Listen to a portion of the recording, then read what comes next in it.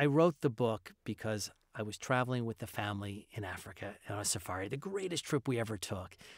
And I was talking to the guy when the first elephant came by. And it's pretty amazing to see your first elephant in the wild.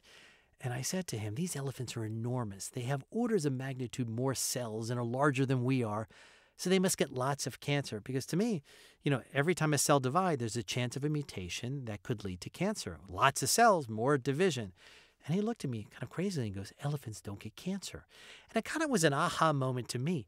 So I went home, I started to learn about the studies that have been done by others about elephants and about how they have an amplified or more copies of this gene called P53 that corrects error in DNA.